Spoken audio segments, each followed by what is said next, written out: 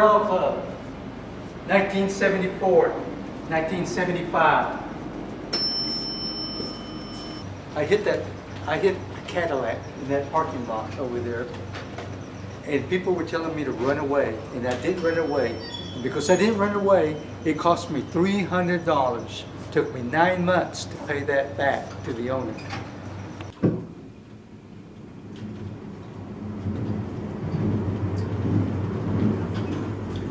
AC, Amarillo Club.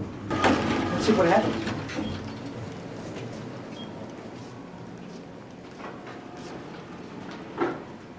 What time is it, Rich?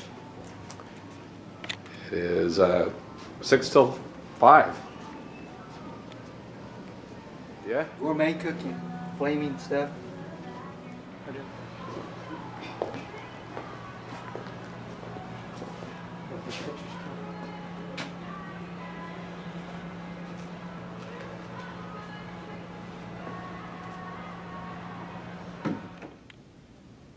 And go to private gigs.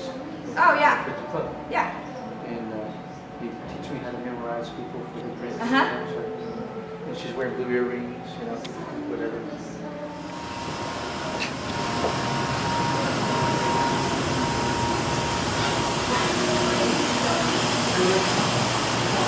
It's probably the same door. The main line is the same. The people downstairs, the parties, whatever. How you doing, man? It was in Santa Fe. Yeah, he talked to you a lot. Yeah. They're not here right now. Oh no, I don't think Rick is here, and Steve, he should be here. Rick is the manager, and Steve is the chef. My gosh, fine young man there. Oh my gosh. Here they had a gripping mixer. And I used to make garlic butter that had about 15 different ingredients. And we used that for escargots. This is where I got my very first job at age 16, washing dishes right here at the Amarillo Club. 41 years ago, something like that, yeah. And this is it. And it's where I learned to work. Before that, I didn't know anything about work. Dishes would come through, and you'd have to be fast and clean them off and all that. My gosh. Okay, come over here. And this is the guy who got me my very first job. I'm with my friend Albert. Hey there.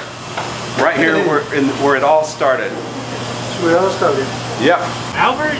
Oh man, how are you doing? Wow, I didn't recognize him. This is Steve. I knew him when he was... Yeah, how you been? He had hair down in here. Yeah. Golly. Wow. Where are you living at now? South Dakota. Oh yeah? Yep. I live in South Dakota.